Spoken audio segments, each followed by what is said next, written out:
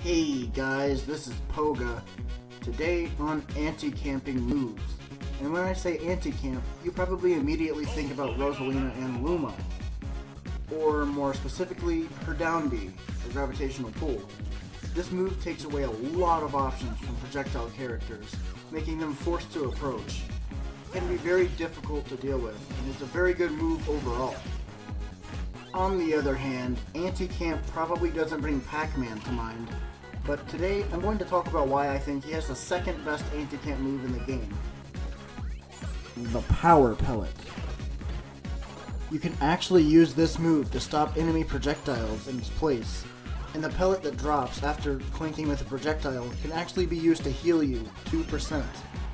2% may not seem like much, but it can be very beneficial for Pac-Man against projectile-heavy characters, and also characters when they're near death percent.